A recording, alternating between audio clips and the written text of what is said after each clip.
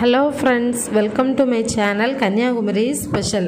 இன்னைக்கு விநாயகர் சதுர்த்தி ஸ்பெஷல் பிடி கொழுக்கட்டை அதுக்கப்புறம் பூரண கொழுக்கட்டை ரெண்டுமே பாசி பயிரில் எப்படி பண்ணலான்னு பார்க்கலாம் வாங்க.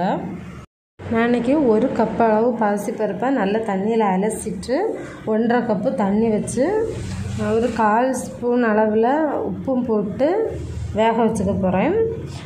பாசி பருப்பில் பூரணம் பண்ணணும்னா ரொம்ப ஹெல்த்தியும் கூட. இது வந்து நல்ல குழைய வேகக்கூடாது, ஆனால் பருப்பு நல்லா வெந்திருக்கணும். அப்படி இருந்தால் தான் கடிப்படும்போது நல்ல டேஸ்ட்டாக இருக்கும். ஒரு 4 விசில் வரட்டும்.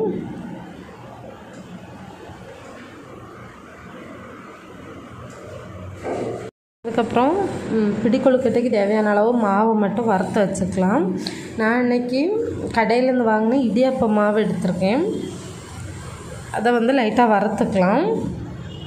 மாவு வந்து தொட்டு பார்த்தோன்னா திருன்ட்டு இருக்கணும். அந்த மாதிரி ஸ்டேஜில் ஆஃப் பண்ணிக்கலாம். கலர் மாறிடக்கூடாது. சப்போஸ் பச்சரிசியில் பண்ணுறீங்க அப்படின்னா பச்சரிசியை வந்து 2 மணி நேரத்துக்கு முன்னாடி தண்ணியில் ஊற போட்டு மிக்சியில் நல்லா பொடி பண்ணிவிட்டு அதுக்கப்புறம் ஜல்லடையில் வச்சு அரிச்சிட்டு அதை வந்து இதே மாதிரி வறுத்து எடுத்துக்கோங்க. இப்போ டைம் இல்லை, அதான் ரெடிமேடு மாவு எடுத்திருக்கேன். இப்போ ரெடி ஆயிடுச்சு. இப்போ 2 விதமான கொழுக்கட்டைக்கும் மாவு எடுத்து வச்சுருக்கேன். நம்ம பூர்ண கொழுக்கட்டைக்கு வந்து சுடு தண்ணியில் தான் மிக்ஸ் பண்ணுவோம். ஸோ அது வறுக்க வேண்டிய தேவையில்லை, இருக்கட்டும். இப்போது மாவும் ரெடியாக இருக்குது. பருப்பும் வேக போட்டு எடுத்து வச்சுட்டேன். பூர்ணம் ரெடி பண்ணிடலாம். இப்போது கடாய் அடுப்பில் வச்சு 1/4 கப் அளவு தேங்காய் சேர்த்து ட்ரை ரோஸ்ட் பண்ணிக்கலாம். லைட்டாக வறுபட்டதும் எந்த கப்பில் நம்ம மாவு எடுத்துருக்கோமோ அதே கப்பில் வந்து 1 கப்பு வெல்லம் எடுத்திருக்கேன். இது வந்து ஆர்கானிக் வெல்லம், தூசு எதுவுமே கிடையாது. அதை கொஞ்சம் தண்ணியும் சேர்த்து உருக்கிக்கலாம். சப்போஸ் தூசி இருந்துச்சுன்னா நீங்கள் பாகு ரெடி பண்ணிவிட்டு அதுக்கப்புறம் இதே ஸ்டெப்பில் பண்ணிக்கலாம். பாகு ரெடி பண்ணிவிட்டு ஜல்லடை வச்சு அரிச்சு எடுத்துக்கோங்க. இப்போ இதில் 1.5 புளிக்கரண்டி அளவுக்கு பருப்பு சேர்த்துக்கலாம். பாசிப்பருப்பு வேக வச்சோம்ல, அதை சேர்த்து நல்லா மிக்ஸ் பண்ணி கொஞ்சம் திக்கான கன்சிஸ்டன்சி வந்ததும் ஆஃப் பண்ணிக்கலாம்.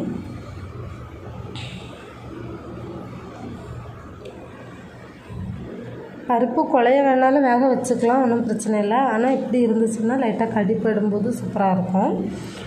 ஒரு 1/2 ஸ்பூன் அளவில் நெய்யும் சேர்த்துருக்கேன், நல்லா வாசனையாக இருக்கும். அதுக்கப்புறம் 2 ஏலக்காய் வந்து இடித்து சேர்த்துருந்தேன், சொல்ல மறந்துட்டேன். பூர்ண கொழுக்கட்டை மாவு வரைக்கிறதுக்காக தண்ணி சுட வச்சுருக்கேன். அதை மாவில் சேர்த்து மிக்ஸ் பண்ணிக்கலாம். 1 கப் அளவு மாவுக்கு 1 கப் அளவு தண்ணி தேவைப்படும். மிக்ஸ் பண்ணி லைட்டாக மூடி வச்சுக்கலாம்.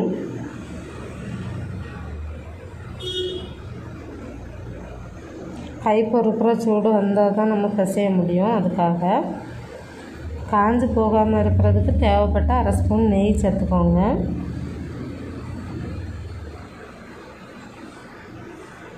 வாசனையாகவும் இருக்கும் நெய் சேர்த்தா.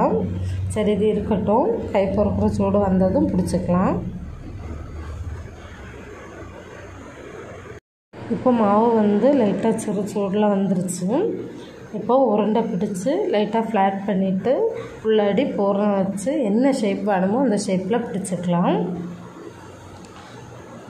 மாவு வந்து லைட்டாக விரிசல் மாதிரி தான் வரும் விரிக்கும்போது. அதை வந்து அமுத்தி விட்டு விரிச்சுக்கணும். இந்த மாதிரி கிண்ணம் ஷேப்பில் பண்ணிவிட்டு பூரணம் வச்சுக்கலாம்.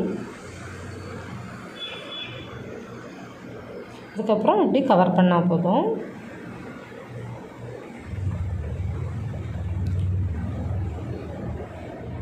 நான் இன்றைக்கி 4 ஷேப்பில் பண்ணியிருக்கேன். இப்போ அச்செல்லாம் கூட கடையில் கிடைக்குது, அந்த அச்சு வேணாலும் யூஸ் பண்ணிக்கலாம். நான் அச்சு யூஸ் பண்ணல.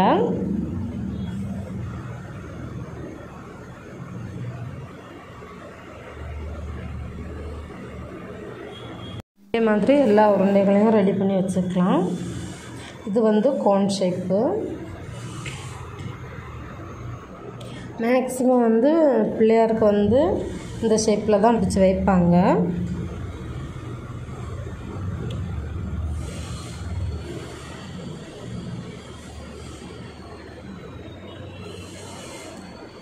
அப்படியே கோன் மாதிரி பண்ணிவிட்டு சும்மா கோடு போடுறதுக்காக ஒரு ஸ்டிக் யூஸ் பண்ணியிருக்கேன். ஸ்டிக்கில் குச்சி ஏதாவது யூஸ் பண்ணி கோடு போட்டுக்கோங்க. நெக்ஸ்ட்டு வந்து இந்த ஷேப்பில் பண்ணியிருக்கேன். ஆஃப் சர்க்கிள் மாடலில் வச்சுட்டு அப்படியே மடித்து வச்சுருக்கேன்.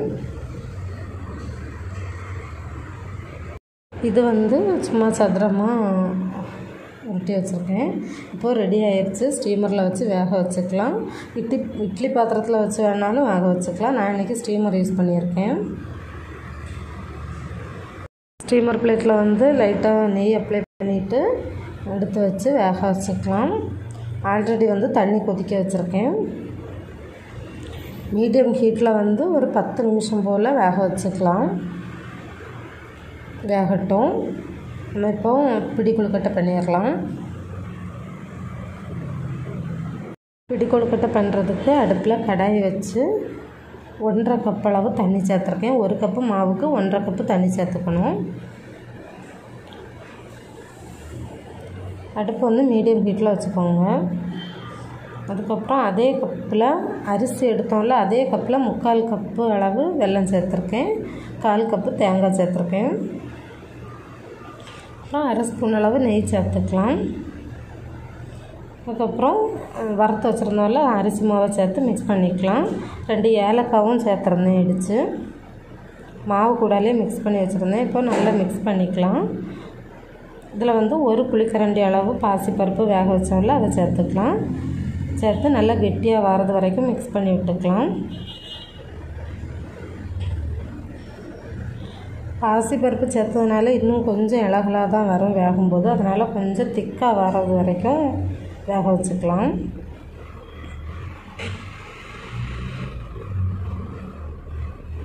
இப்போ ஆல்மோஸ்ட் ரெடி ஆயிடுச்சு. ஆற விட்டுக்கலாம்.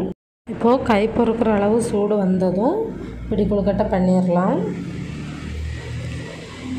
இப்படி கையோட ஷேப் வச்சு பிடிச்சி வச்சுக்கலாம்.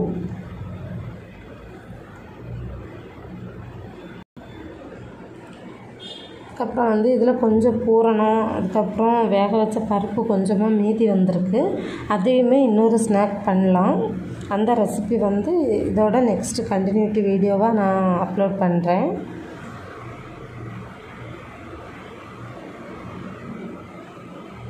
பூரண கொழுக்கட்டை வந்து சூப்பராக ரெடி ஆயிடுச்சு. பாருங்கள், நல்லா ஜூஸியாக இருக்குது உள்ளாடி.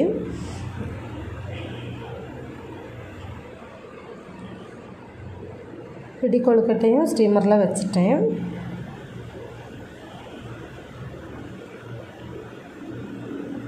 வந்துட்டுருக்கு. இப்போது பாசி பருப்பில் பண்ண பிடி கொழுக்கட்டை, பூரண கொழுக்கட்டை ரெண்டுமே ரெடி ஆயிடுச்சு. நல்லா சாஃப்டாக இருக்குது. கண்டிப்பாக சதுர்த்திக்கு ட்ரை பண்ணி பாருங்கள்.